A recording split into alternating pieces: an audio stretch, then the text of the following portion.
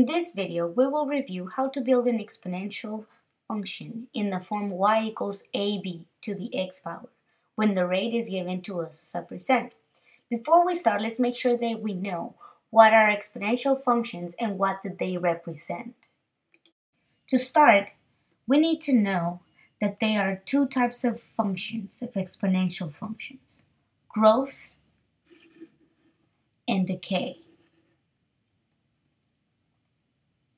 Exponential growth is represented by graphs that start with small increments, but each time the increments become bigger and bigger. Examples of that could be bacterial growth, when we at the beginning have very small increments and then they become larger, and population growth, when again we see small increments at the beginning and then they become larger. Exponential decay is represented by a graph that starts with big decreases, but each time the decreases become smaller and smaller.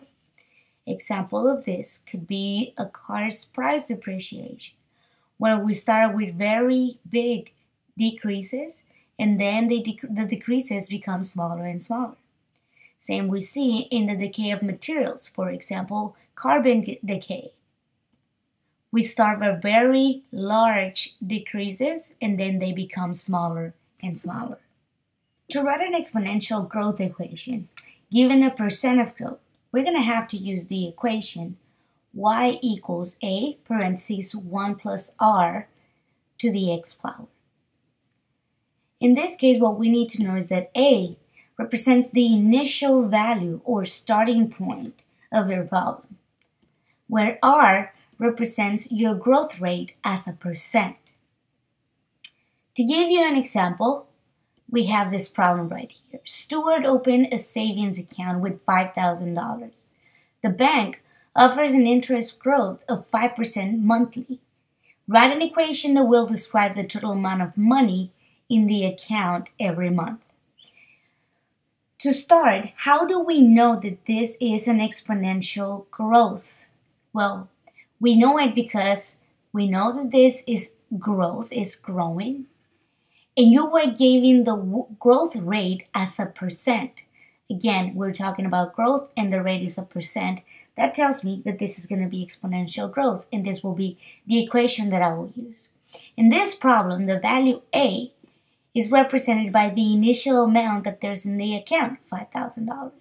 And R, which is our rate, it's 5%, but we will change it to the decimal value. So with that, I have my A value, my R value, that is enough for me to write my equation. Y equals 5,000 parentheses 1 plus 0.05 to the x power. In the case of exponential decay, we have a different equation. The equation is this: y equals a parentheses 1 minus r, everything to the x. Now in this case, the only difference is instead of a plus, we have a minus. A will be still my initial value.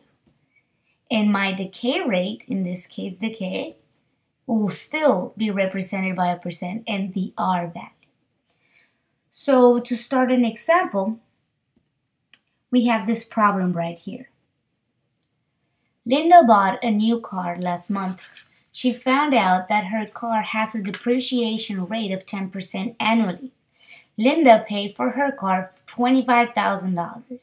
Write an equation that will describe the value of Linda's car every year. So to start, how do I know that this is exponential decay?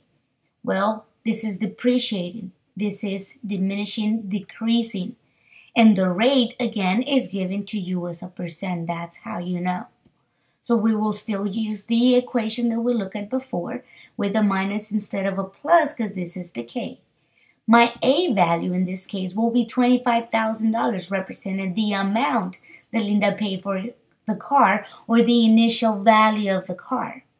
R is represented by 10%, the decay rate, but we will change it as a decimal, 0.10.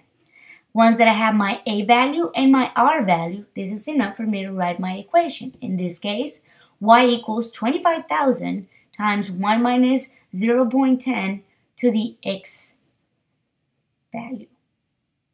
I really hope that you found this helpful. Thank you very much.